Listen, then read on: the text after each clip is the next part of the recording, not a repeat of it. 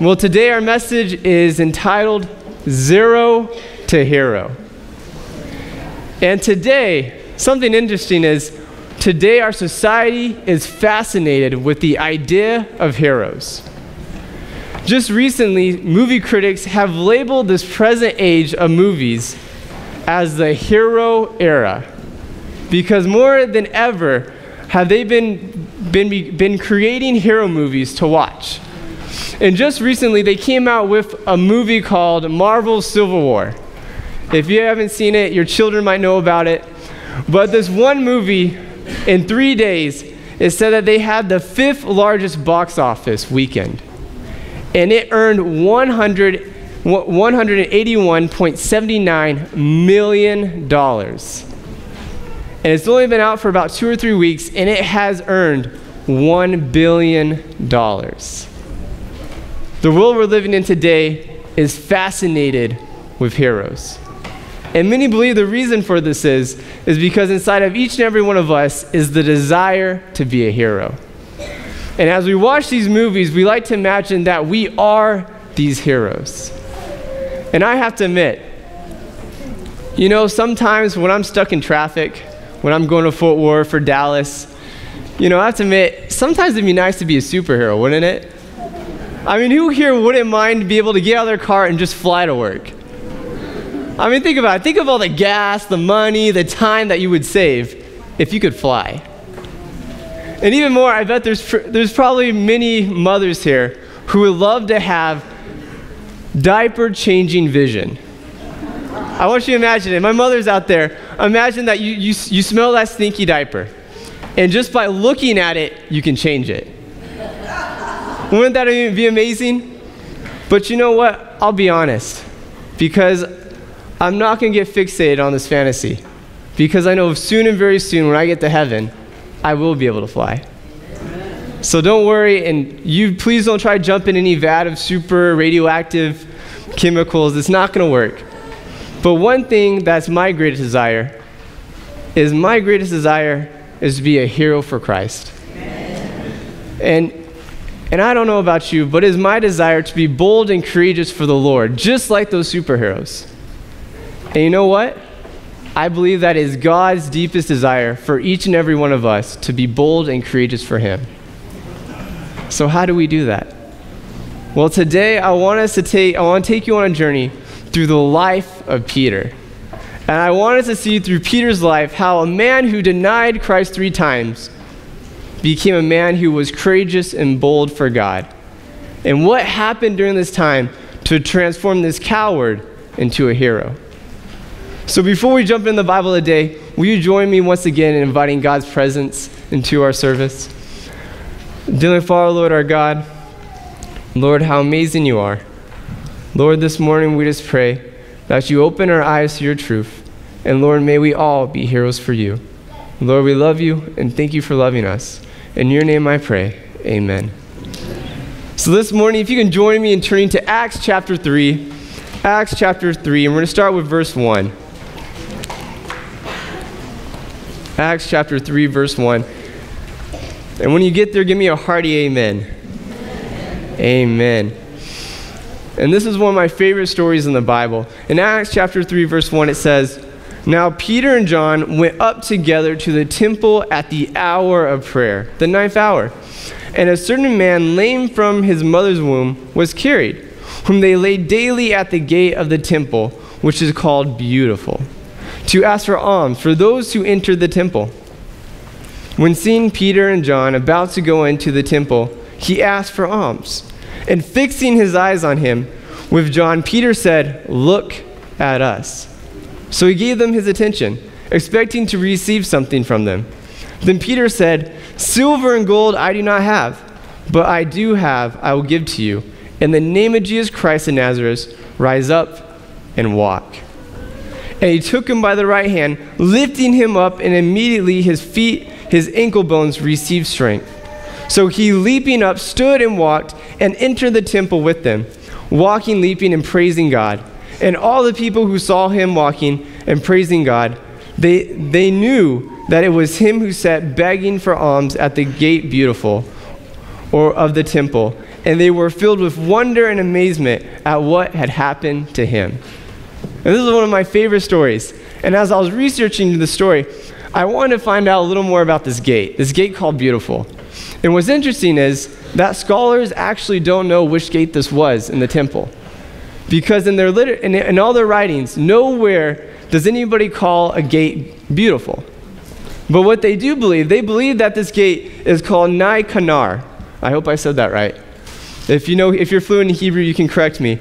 But Nai Kanar, and what is believed is the gates in the temple were made of silver and they were plated with gold. But there was one gate that was pure bronze.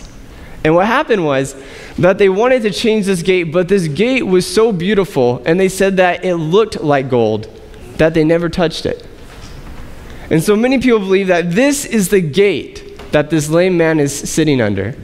And this gate is so big, it said that it took 20 men to close it at night. So here this man is under the gate Beautiful, and Peter comes to him. He's expecting to get money, but he gets something so much better. He gets his legs back. And what's so interesting is it continues, and as we continue to verse 11, it says that this man is, as we continue, it says this man is leaping and jumping and praising the Lord, and they enter the temple. And during this time, this is one of the times where majority of the Jews would come to the temple to worship God. So they're entering this temple, and in the sake of time, I can't go through the whole sermon. And I really want to. Verses 11 to 26, I really want to go through this. And as I was studying, I was talking to God, and I was like, God, I should preach this. This is a cool sermon. So I want to give you some homework. I know school's almost out. CACS is almost out. 2 more days. But I want to give you some homework. I want to challenge you this Sabbath to read verses 11 to 26. And for those of you who are teachers, might ever have to preach, there's a sermon. Free of charge.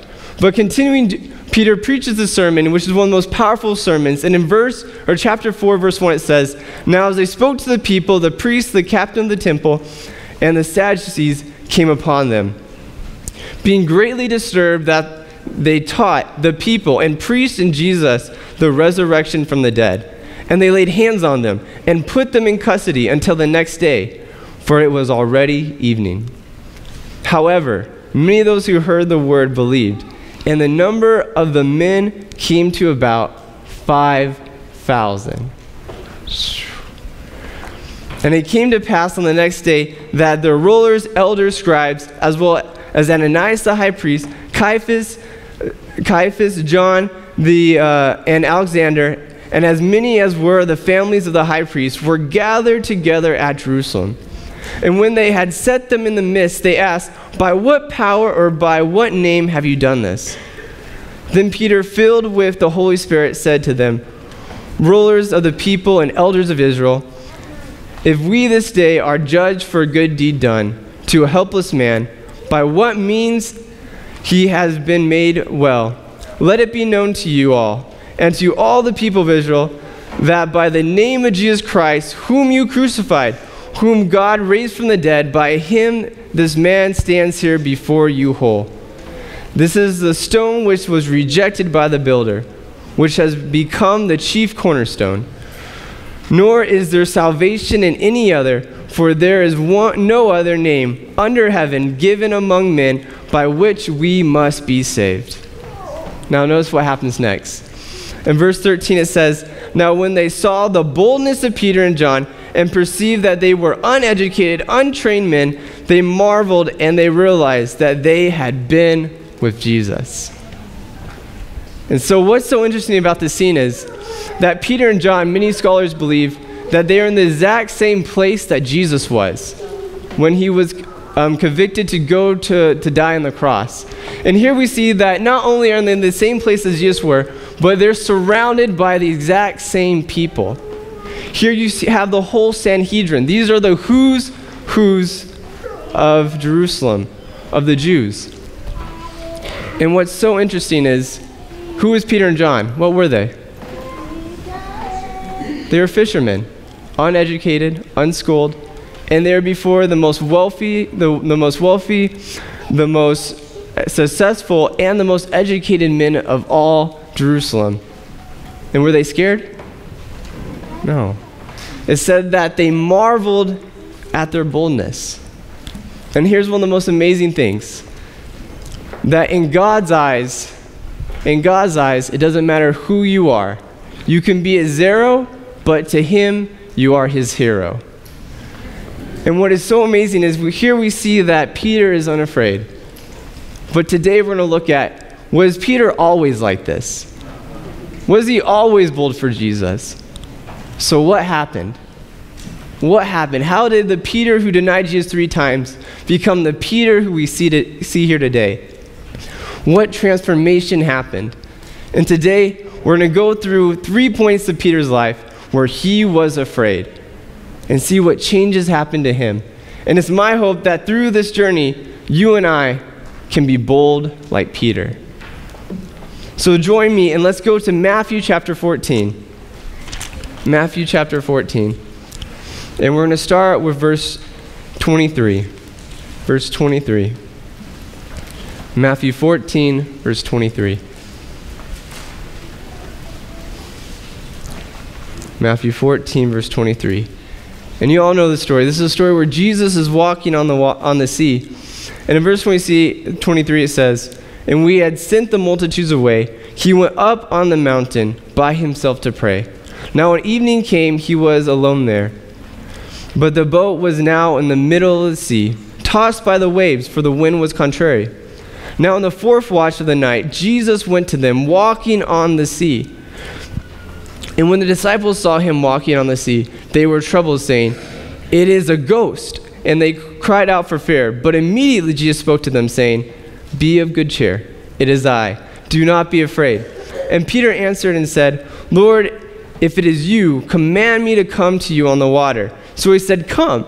And when Peter had come down out of the boat, he walked on the water to go to Jesus." And when I read this, I can't help but imagine. You know, sometimes I feel like we read the Bible and we kind of brush over it. What were they in the middle of? A storm. And Peter said, "If that's you, let me come out." And oh man, what did I do to be there? I can't imagine what it must have been like when Peter got out of the water and he was literally walking on water. And what we got to remember is as he was walking on water, was it calm? Was it peaceful? No. So I can't imagine, is the wind pushing him to and fro? Is he having to step over waves? I don't know. But let's go back to our Bible and see what it says. In verse 30 it says, "But when he saw that the wind was boisterous, he was" what? "He was afraid. And beginning to sink, he cried out, saying, 'Lord, save me.' And immediately Jesus stretched out his hand and caught him and said to him, 'O you of little faith, why did you doubt?' And when they got into the boat, the wind ceased. Then those who were in the boat came and worshipped him, saying, 'Truly you are the Son of God.'" So what happened? Why did Peter fall? Because he doubted? Exactly. It says that, going back to verse 30, it says, "But he saw that the wind was boisterous."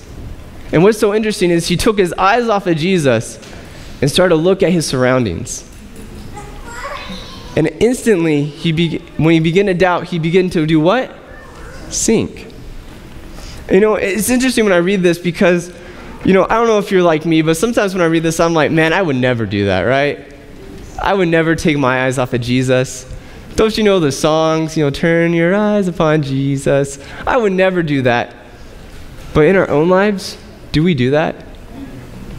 You know, with the Christian walk, never in the Bible, if you find it, please let me know. Are we told that in the Christian walk there will never be problems? There'll never be trials. There'll never be hard times. But what we are told is that when these storms in our life come, that Jesus will be with us. Amen. And so here's one of the most important things, one of the most amazing things, is that when we're in the storm, where are I supposed to be? On Jesus. You know why? Was it Peter's power? Was it him flexing his legs, keeping his legs tight, hard enough or strong enough that kept him above water? No. Was it Peter's strength keeping him above water? No, it was God's. And you know what? In our lives, it's exactly the same.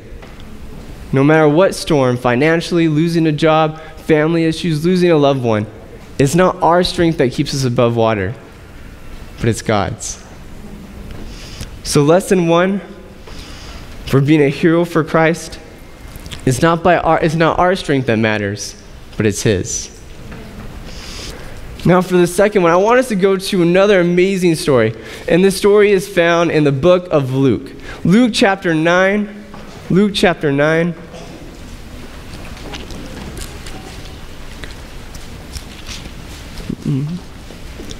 Luke chapter 9, verses 28 to 36. Luke chapter 9, verses 28 to 36.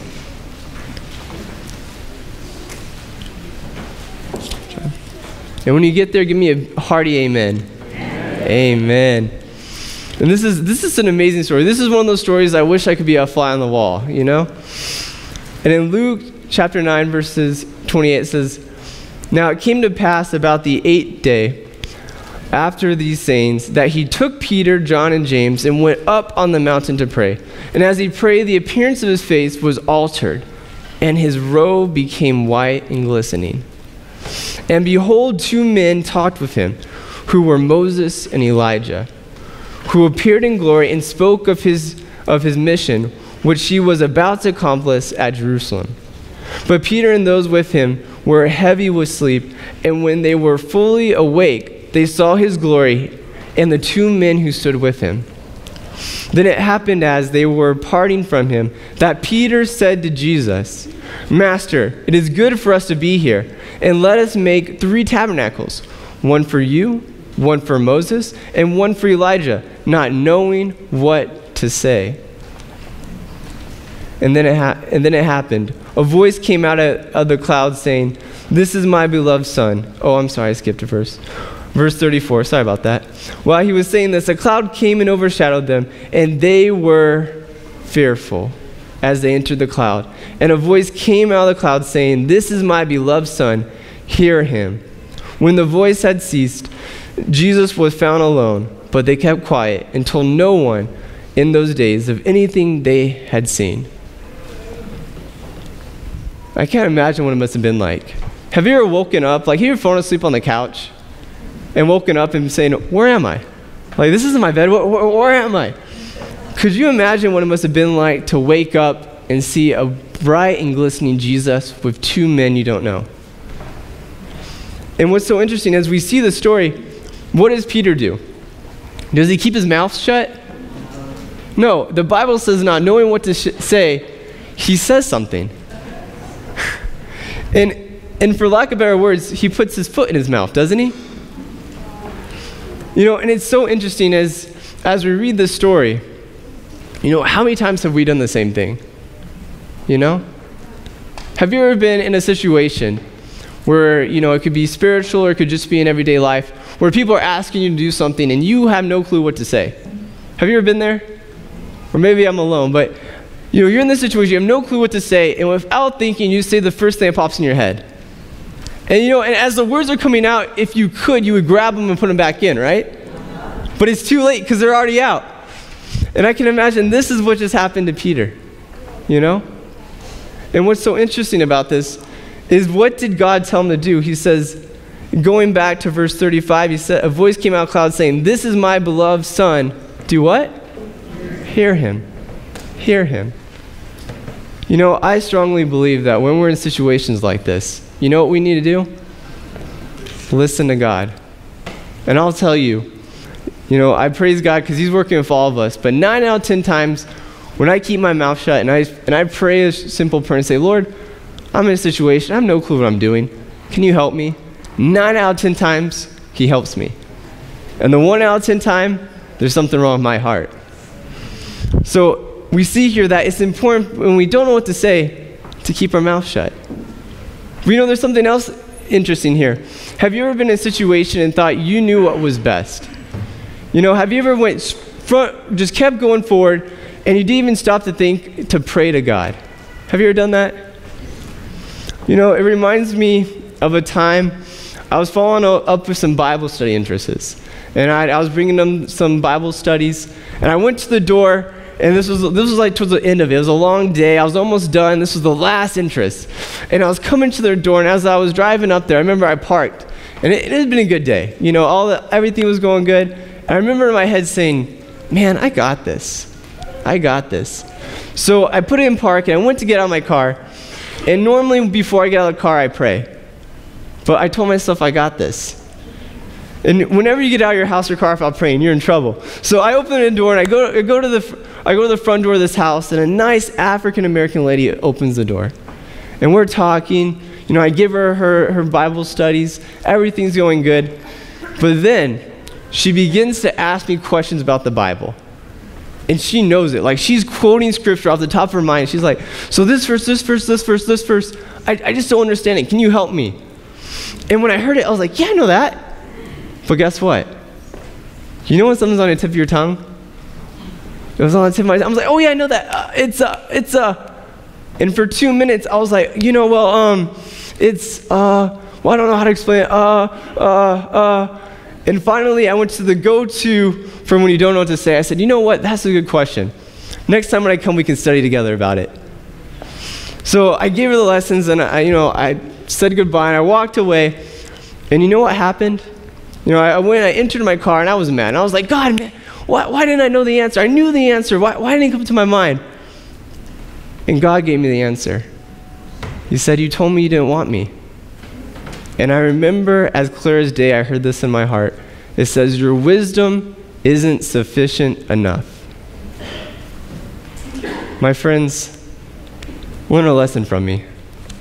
Our wisdom is not sufficient enough. And when we're put in situations where we don't know what to say, we don't know what to do, the number one thing to do is to ask God. Because I promise you, He knows what to do. All we have to do is just ask. And just as a side tangent, this one's free of all cost. But as I read this story, I just want to share this with you. This is something so amazing that even Jesus needed encouragement. Do you notice that? Jesus needed encouragement from God and from His friends. You know, and as I read this makes me realize, you know, as a church, we need to be there for each other. Because trust me, life and the devil puts enough stuff in our life already. As a church, we need to be supporting and encouraging each other. Because my friends, if Jesus needs encouragement, how much more do you and I do? So our second lesson about being a hero for Jesus is it's not about our wisdom, but about His. And now I'd like for you to turn with me to Mark chapter 14, verses 27. Mark chapter 14, verse 27. Mark chapter 14, verse 27. And when you get there, give me a hearty amen. Amen. And we're coming up to the third time that Peter was afraid. So in Mark 14, verse 27, it said, then Jesus said to them, all of you will be made to stumble because of me this night. For it is written, I will strike the shepherd, and the sheep will be scattered. But after I have been raised, I will go before you to Galilee. Peter said to him, even if all are made to stumble, yet I will not. Jesus said to him, assuredly I say to you, that tonight, even this night, before the rooster crows twice, you will deny me 3 times. But he spoke more valiantly and said, if I have to die with you, I will not deny you. And they all the disciples, said likewise. And we know the story, don't we? What happened? Exactly what he said he wasn't going to do, he did. And let's continue. Let's read the story. Let's go to John chapter 18. John chapter 18, verse 15. John chapter 18, verse 15. Let's read the story. Don't take my word for it, take God's.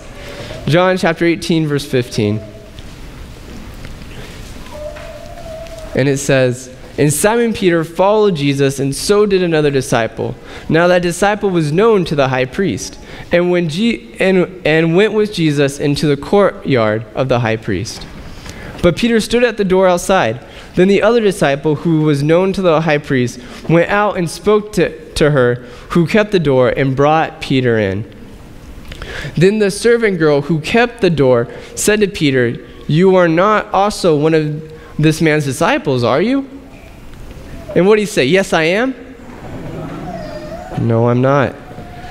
Now the servants and the officers who had made a fire of coals stood there, for it was cold, and they warmed themselves as Peter stood with them and warmed himself. So skip down to verse 12. Let's read the rest of it. It says, "Now when Simon Peter stood and warmed himself, therefore they said to him, 'You are not also one of his disciples, are you?' And he denied it and said, 'I am not.' One of the servants of the high priest, a relative of him whose ear Peter cut off, said, 'Did I not see you in the garden with him?' And what does Peter say?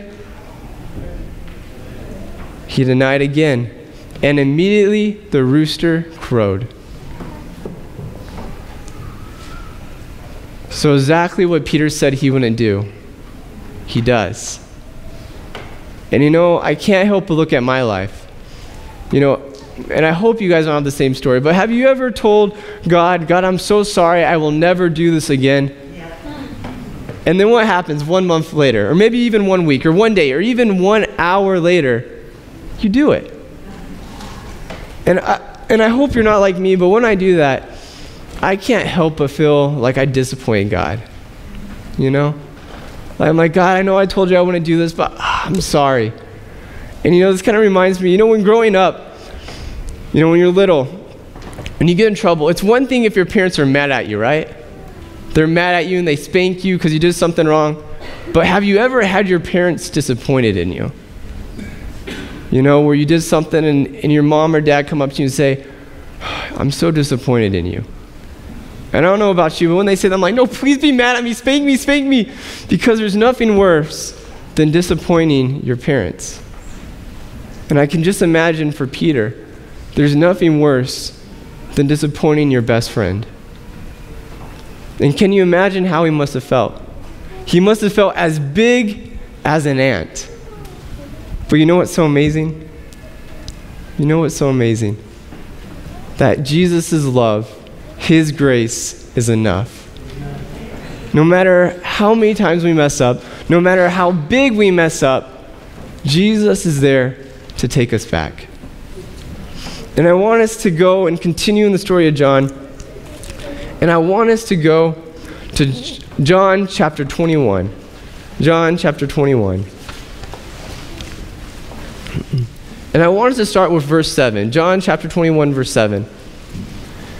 And it says, "Therefore the disciple whom Jesus loved said to Peter, 'It is the Lord.' Now Simon Peter heard that it was the Lord.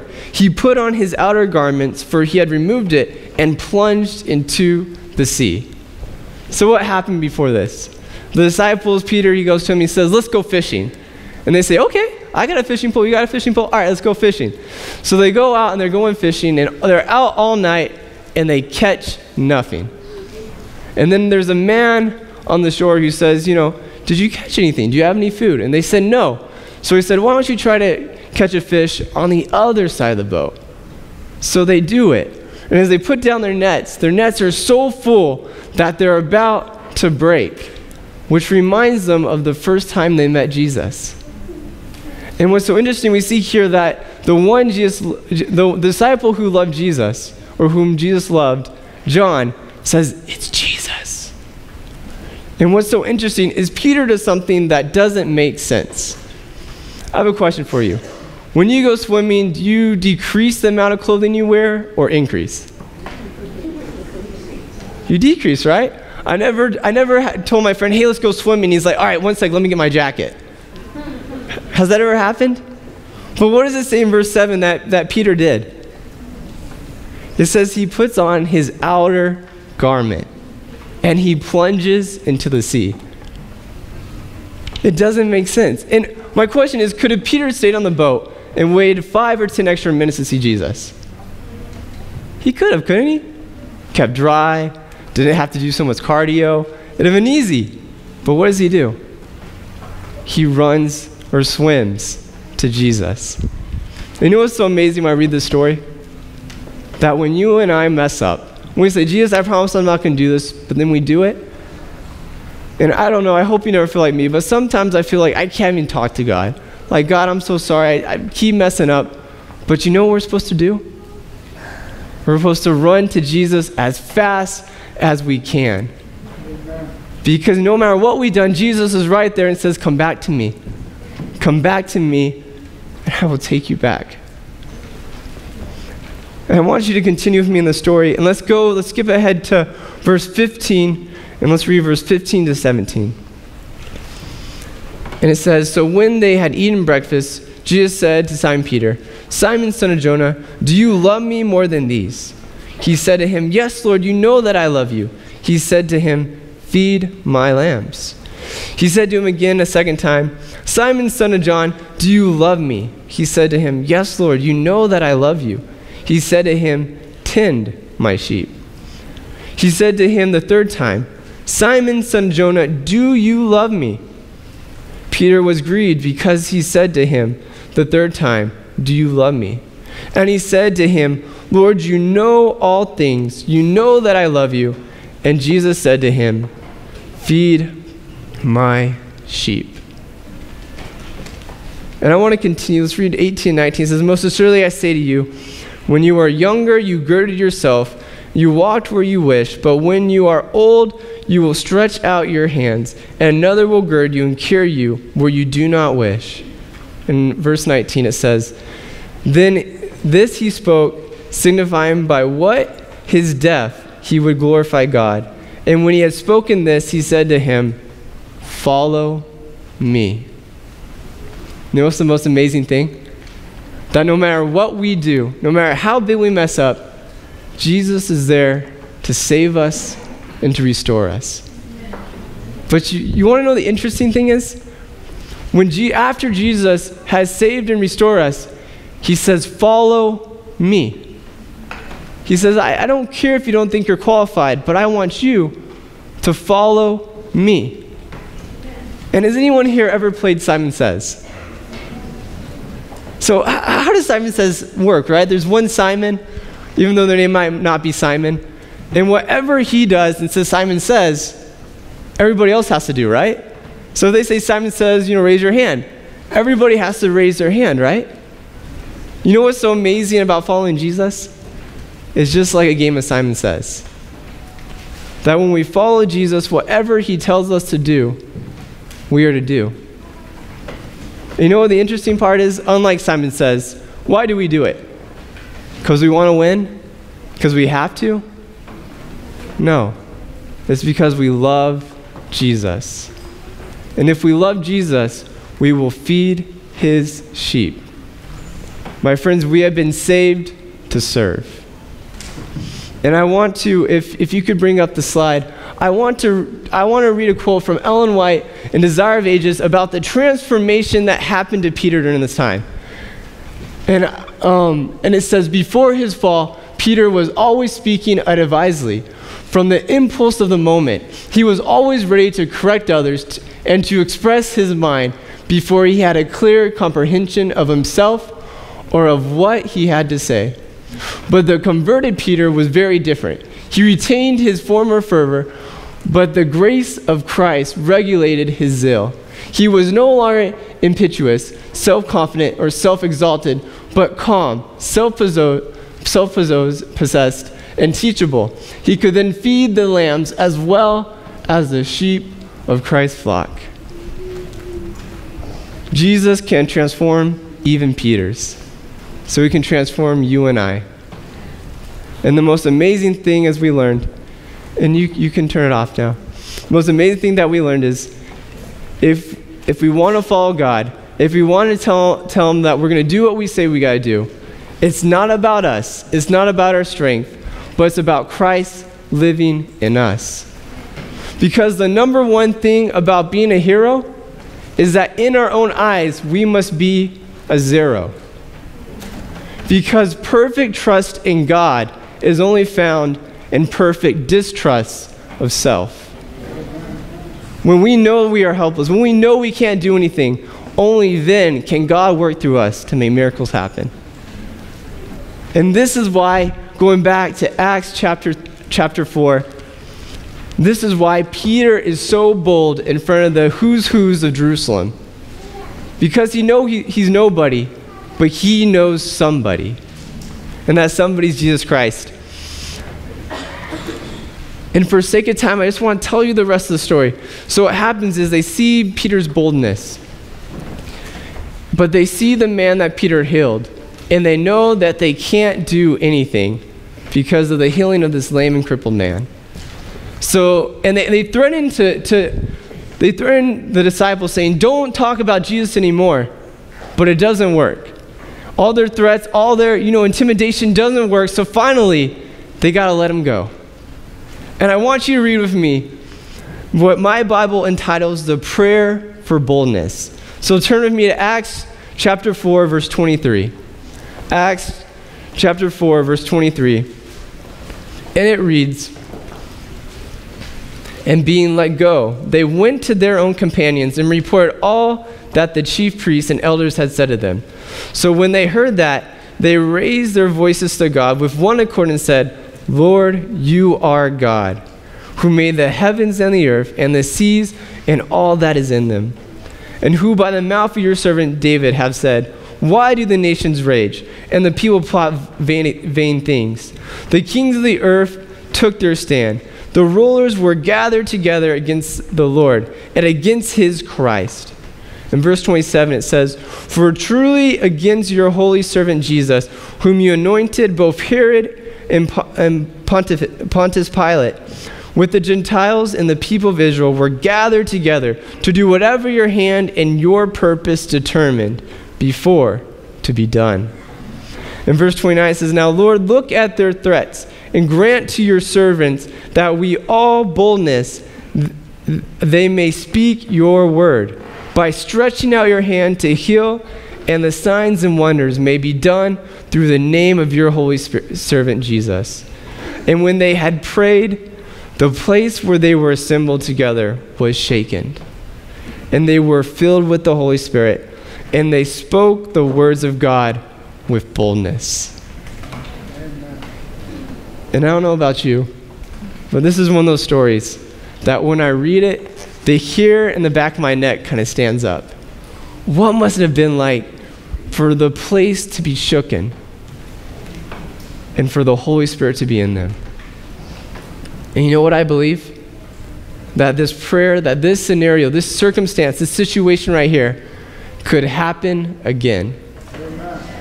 You know, all it's going to take is for each and every one of us to no longer think that we are strong enough to do God's will.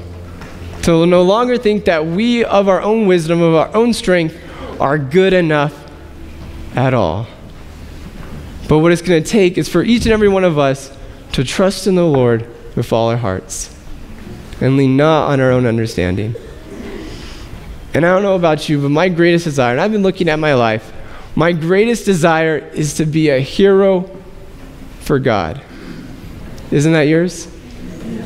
Would it be said that the Cleveland First Church was a church full of heroes for God who are bold and courageous for Him? And this morning, Pastor Harley and I, we've been praying and talking because we want to be bold for God. You know, like what Pastor Harley said, we want to think big like God.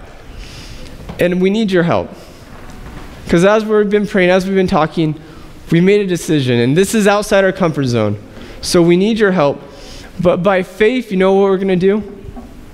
Every first Sabbath of the month, we're going to fill the baptistry. Every first Sabbath of the month, every single month, we're going to fill the baptistry. Who's going to be in there? We don't know. But you know what? We know God knows. And I'll be honest, for both Pastor Harley and I, this is a step of faith. We're kind of scared about this. We don't know where to go, but we're trusting in God. And this morning, I'd like to challenge you. From our very beginning, our very beginning challenge was for each and every family to bring one person to Jesus. And you know what? I want to invite you to continue on this journey. Will you join us in being about God's business and about bringing people to know their one and only Savior and best friend, Jesus Christ? This morning, will you help us on your knees praying for the people that should be in there?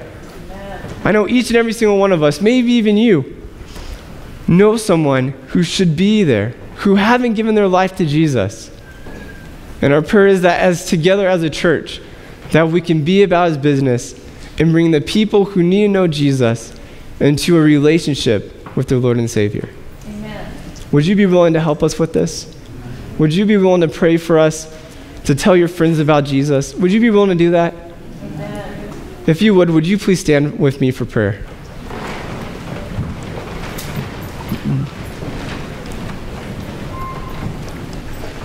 All right, let's pray. Dear Heavenly Father, Lord, our God, Lord, we know that we are nothing, but that, Lord, you are everything. And Lord, today we want to pray a prayer like the disciples for boldness, Lord. Lord, may each and every one of us be a hero for you. May we not be afraid of this world, about the struggles of life, about persecution or death. But Lord, may we be focused on you and you alone. And may every day, may we give our lives to you, Lord. Lord God, we know that there are people in this community, there are people in our families, people in our neighborhood that need to know about you. And Lord, today we know that our strength is not enough.